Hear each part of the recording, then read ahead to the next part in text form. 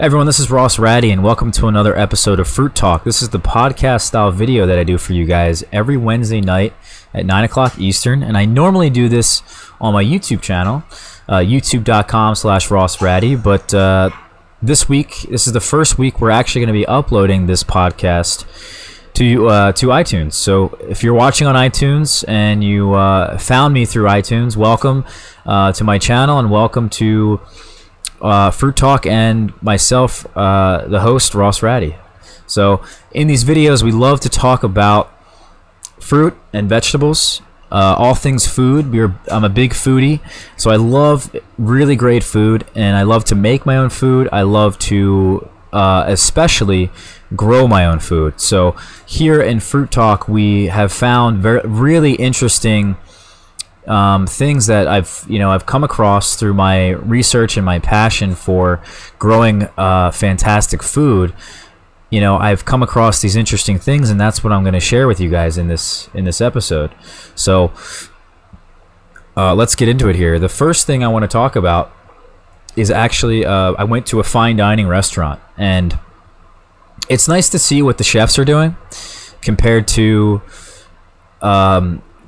as a grower myself. I have access and have a lot of friends that grow a lot of different things. It's interesting to see the difference between what they are growing and what the chefs are creating out of that food. So yeah, it was really great to see the other side of things, and I don't get enough opportunities, I think, to go out to a fine dining restaurant. And what we're looking at here, for those of you who are on YouTube can see this, but we're looking at Harp and Crown's menu. And this is a restaurant in Philadelphia that I went to. Like I said, fine dining, well, not fine dining, but high-end restaurant that does small plate types of things, really puts the time and the consideration into what they're creating. It's a work of art for them.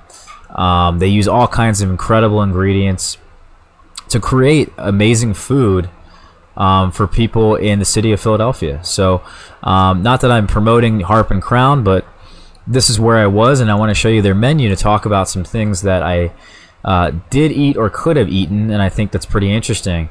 I think there's some really interesting combinations of what they come up with here. For example, the heirloom beet here salad. They've got honey with that. I could imagine even putting some kind of other fruit with it, like grapes. As an example, we had a Kabocha squash salad that had cheese with it. It was fantastic. Really crispy greens. There was some sliced up grapes, as well as some homemade croutons. I've never had croutons like that before. Boy, oh boy, were they good. But the most impressive thing in the salad actually was the Kabocha squash, and this is something we've talked about previously on Fruit Talk. I was considering growing Kabocha squash myself, and for those of you who have seen my garden plans video for 2019, you know that I actually decided against Kabocha squash. We're growing 4 different types of squash this year. Of course, you got to grow a spaghetti squash. You got to grow the butternut squash, and there was a few others that had come up recently that really sparked my interest, and Kabocha was one of them. And why is that? Well, we talked a lot about my climate, and being here in Philadelphia, we are in a humid subtropical climate. We certainly get cold, and we're probably more temperate, obviously, than subtropical, but our climate kind of lines up pretty well with parts of China and parts of Japan. So when I'm selecting different varieties and different crops that I'm thinking about growing, you got to obviously look at what they're doing in Japan and what they're doing in China. And this is something that they grow over there, I believe in Japan, is Kabocha squash. And I'm really happy that I got to try it, because it's always great, guys. If you decide to grow something, you need to decide. It's always better to taste it before you decide to grow it. And obviously, I'm not going to have the skills that these chefs have, right, in preparing all these different things.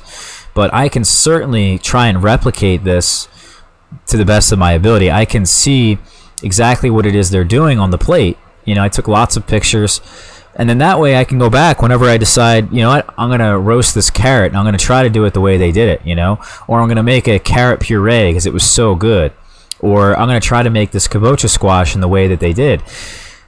What I will say about the kabocha squash, though, is that it was like cheese, in the sense that it was like a pumpkin flavored cheese. It tasted a lot like a really hard, finely textured, finely grained cheese that blew me away. I really enjoy that texture.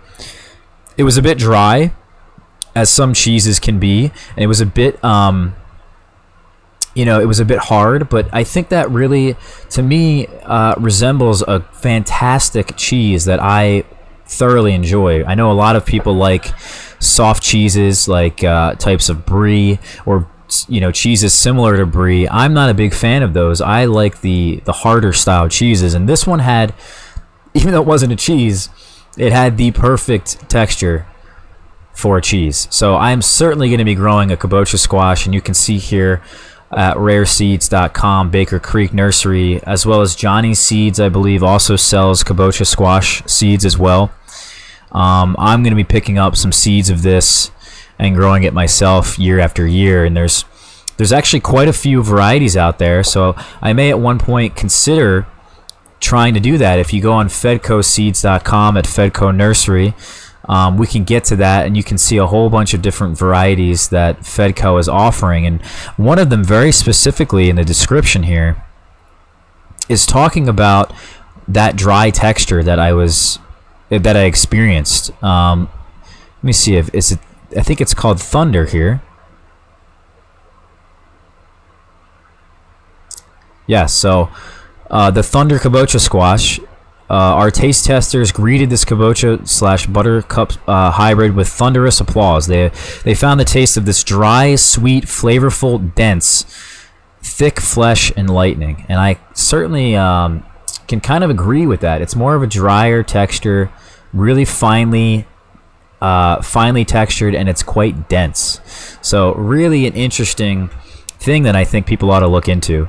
Let's move on now to Marionberries, and we talked a little bit in last week's episode as we did the live stream video. We talked about hybrid blackberries and hybrid raspberries, and one of the hybrid, or it's not technically a hybrid, I believe it's more of a I think it's more, maybe it is a hybrid. According to Stark Brothers Nursery here, it says a descendant of native blackberries, raspberries, and loganberries. I'm sure it's related, but I don't believe it's a hybrid. So essentially, this is a blackberry that a lot of people in the Pacific Northwest or even Oregon love this berry. It's very popular in Oregon, and this one was, I think, bred, and some of them have been found and kind of cultivated throughout the years, but they've been breeding more of them, aka this variety here called Black Diamond on Raintree Nursery, and you can see that this is a different one that's a bit of a different flavor. It's thornless, has increased cold hardiness, and it's larger and a firmer berry. So quite interesting how they've been improving this, and I had no idea that this was something, a different classification, I guess, of blackberry that they have actually been trying to improve. And usually when I look at new crops that I'm considering growing, is that if people have been growing them and there's many varieties out there of this particular crop, there's a lot of interest behind it, it's definitely worth a look at, right? So this Black Diamond blackberry certainly is an improvement, and certainly is going to be, I think, the variety that I'm going to choose to grow here in Philadelphia. And the whole difference, I guess, between the Marionberry and the blackberry is a bit confusing to myself. A lot of times when nurseries or other people describe flavors, they're not always accurate, or it's not always as obvious as you would like. You know, it's not, it really doesn't make a whole lot of sense until you eat it yourself. So that's what I'm going to have to do, is pretty much grow this myself and eat it. But essentially what they're saying, a lot of people are saying, is that the Marionberry is a more complex blackberry. So I'm interested to try it. I love blackberries. This one is a blackberry that will fruit on the floricane crop, so you have to wait 2 years to get fruit off of it. But like my primocane blackberries, and in fact you'll actually get fruit on it on the first year. So You know, this is a little bit of a different time of the year that this will be ripening, and kind of will ripen in succession of my Primocane blackberries. So we'll cross our fingers that this berry doesn't coincide with spotted wing Drosophila like my Triple Crown blackberries have in the past, and we'll be able to grow this one. It's going to be a bit of a challenge, I think, to protect this one from critters or the birds, because this particular berry likes to grow along the ground and sprawl like your typical bramble. But blackberries are more erect, same thing as raspberries, and they are very easy to contain, very easy to train, and therefore very easy to protect. So this one's going to be a bit of a challenge, but if it's worth it for the flavor, then I'm going to grow it. The next thing I want to show you guys, the next fruit I want to talk about, is called an alpine strawberry, and we've talked a lot about alpine strawberries on my channel. I've done some taste tests between alpines and regular strawberries. The alpine strawberry is your typical wild strawberry. It's incredibly good, and I would describe it as having a wild strawberry flavor that's very different than your typical store-bought strawberry. First off, if you've never had a homegrown strawberry, you don't know what you're missing. It is unbelievable. The difference between a store-bought strawberry and a homegrown strawberry is quite significant. And what I will say about the alpines is that they're very small, as you guys can see here on YouTube. They're about the size of your thumb. But the fact that they're so small kind of dissuades people away from growing them. The other thing that people usually don't like about them is that the green part, or the calyx, I believe it's called, on the top of the strawberry is completely missing. So it would be nice, as you know, people like us that are going to be home gardeners or are home gardeners, that the green part of it can just rip off very easily, which is fantastic for us. But it's not fantastic for the shippability of this particular fruit. So that's why we never see it. The flavor is incredible, unrivaled, way better than a homegrown strawberry. But it just cannot ship well at all. It doesn't store very well because the interior of the fruit gets exposed after you pick it. So that's kind of it in a nutshell. It's a very small strawberry with intense flavor that will blow you away. You won't believe how intensely flavored of a berry flavor that you will get from a wild alpine strawberry. And this particular variety here that I want to show you guys is called Reine de Valais, and I'm not exactly sure if I pronounced that correctly. Sorry to all you guys who speak French, but you know, that's how we say it here in Philadelphia. but you know, this is a variety here of alpine that has getting high remarks and high reviews from people that have trialed many varieties of alpine. So I'm personally very excited to try this particular strawberry and this particular variety. So I've grown alpines myself, but some of them vary in size and some of them vary in productivity. So if I can find a alpine strawberry that I think might be able to outcompete a regular strawberry, then I may consider growing many more alpine strawberries. So this will be like a bit of a test. We're gonna get some seeds here. We're gonna grow the alpine strawberries out. We're probably gonna start them relatively soon. Now that it is January, we're probably gonna start them relatively soon. Probably grow them in about 4-inch size pots, and we'll plant a few of these out in the yard, see how well they do. And if they do really well compared to my other alpine strawberries, we'll take out the other alpine strawberries. If they beat out the, or come close to, the regular strawberries that I have, such as Mar de Bois, that's another French strawberry that I grow that is your typical regular. Yeah, it's a bit smaller actually as well, but the flavor on it is incredible. It tastes like bubblegum. A lot of people have actually described the alpines as having a bubblegum flavor. It has that really wild berry, wild alpine strawberry flavor to it, Mar de Bois. So to be able to find more of these strawberries that have that incredible flavor is something we ought to be looking into more of.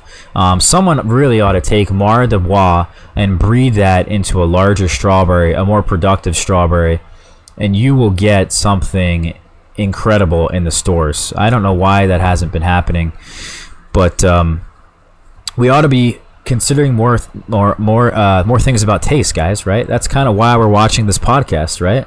And that's why I'm doing this, is to try to encourage you guys to try to think about things in terms of taste rather than, you know, how big is the strawberry. So yeah, this is the variety. Reine de Valais is the variety that I'm going to try and grow this year. Again, we're going to propagate this, see how it does, and we'll see if we can potentially replicate these things, clone them by division, and spread them around the yard, and maybe even have a alpine strawberry patch in the future. I know the chefs, by the way, really love these strawberries. So if you are selling to chefs, this may be a really nice crop to grow, and they'll probably pay a pretty penny for these things. The last thing I want to show you guys is a photo here of my persimmons, and this is some dried persimmons, or persimmons that I dried in the dehydrator. It's very simple to dry persimmons, guys. I usually do what I do is I cut them in horizontally in slices, kind of like deli meat, and I'll cut them quite thin. And the thinner you do it, the quicker the dehydrator takes to fully dehydrate them. But I do it in slices and put them on the dehydrator trays, and they come out really well. Excuse me. In thin slices, it takes about 6 to 8 hours for them to fully dehydrate. In this form here, we have them in much bigger chunks, and I think this is a different way of doing it, but these were persimmons that were a bit more ripe that I wasn't going to be able to finish them by eating them fresh.